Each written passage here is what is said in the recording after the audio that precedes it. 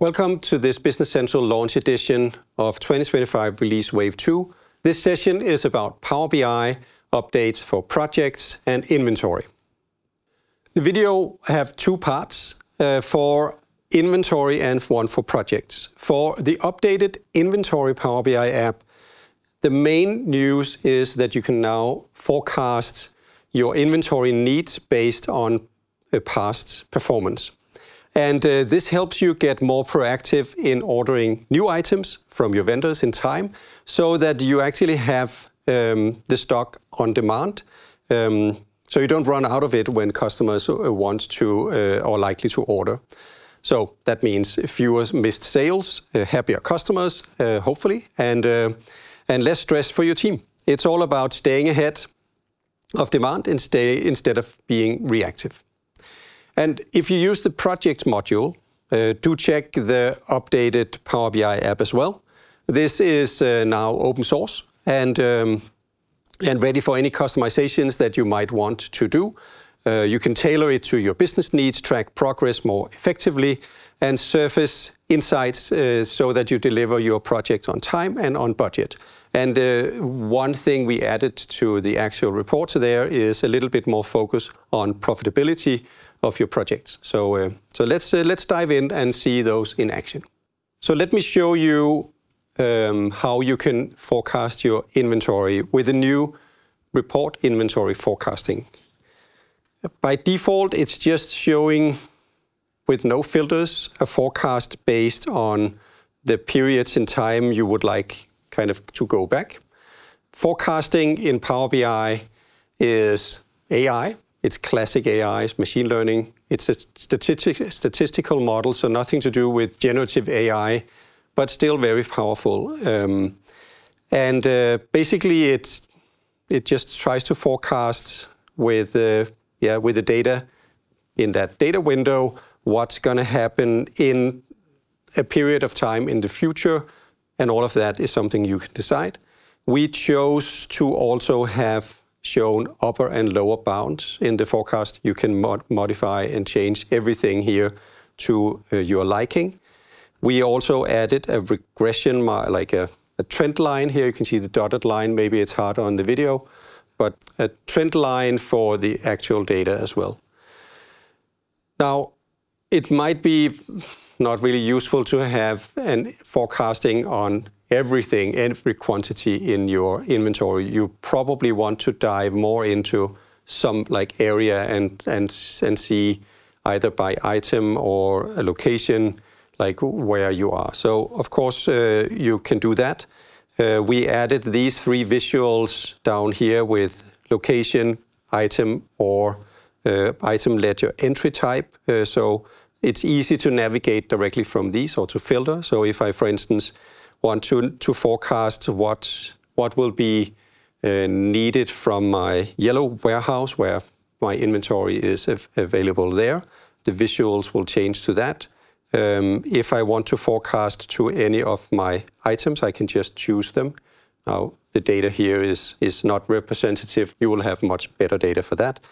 And of course, if you want to zoom into other areas of this forecasting, you can see I chose to forecast on the last 2 months, April and May, but you can change the look behind the window here, as well as any other things you might want to look at, like item categories, items, lot number, serial number, and so on.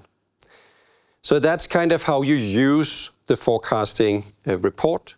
You probably filter to something and you kind of see what would be the, based on the past, the statistical future of this time series.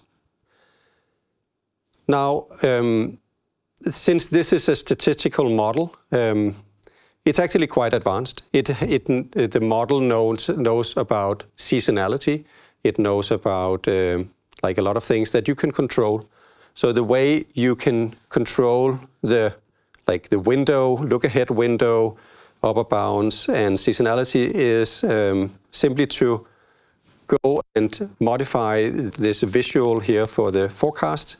And if I choose visualizations for that, there's a menu Normally for Power BI, you only have 2 menus, but here for the forecast, you have one more. This is the one where you can control the look and feel or the behavior.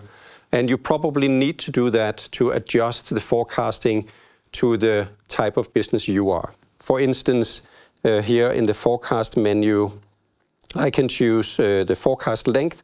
I can also choose seasonality. Let me just make this a little bit bigger here.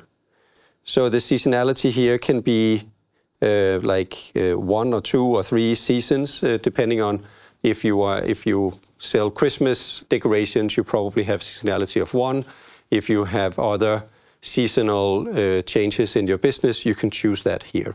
So that's important to know that. So play around with the forecasting parameters so they kind of match the way you do business, and hopefully you will be able to predict the future based on the past with this new forecasting report. All right, let's shift gears and look at the Power BI app for projects.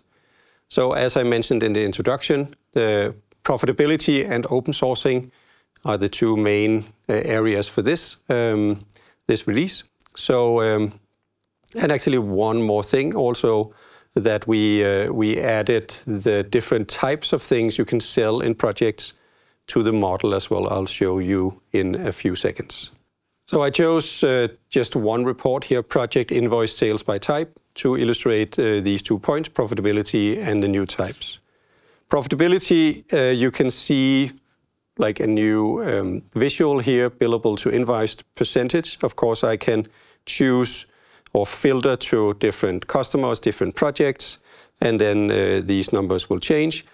But also notice here on the left that we now have invoiced price or amounts by type. So both resources, items, and GL accounts, things you can sell through projects, is now showing up both in the model and in the report.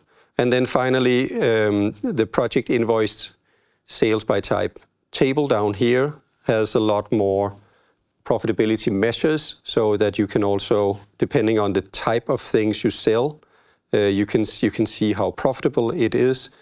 If you want to analyze not your sales by type of things you sell, but by customer, might be a more, well, in some cases more realistic scenario.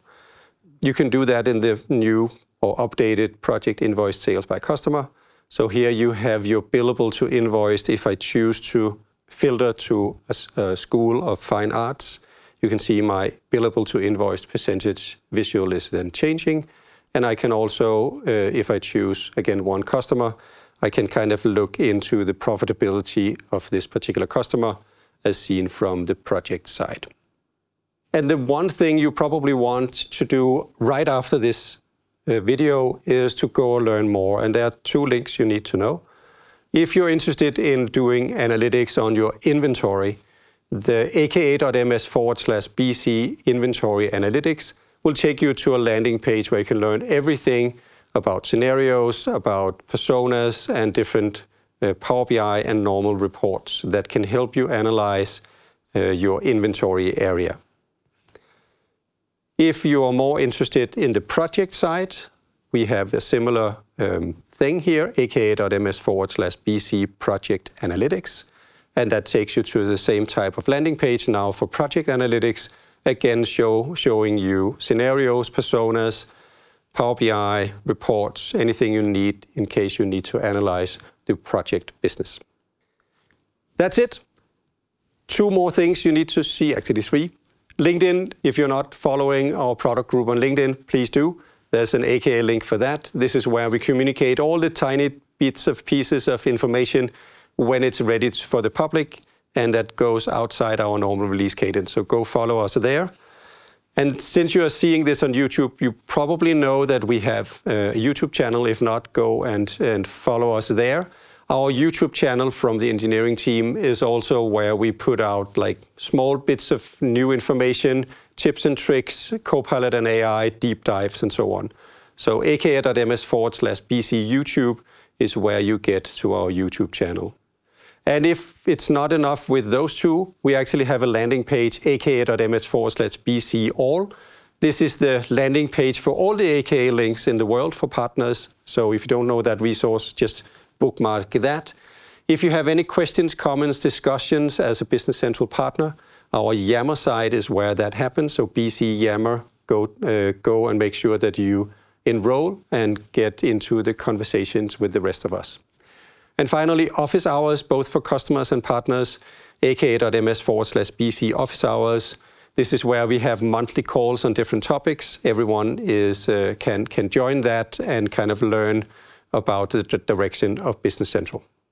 That's it. Thank you so much for watching, and have a great Business Central launch edition. Thank you.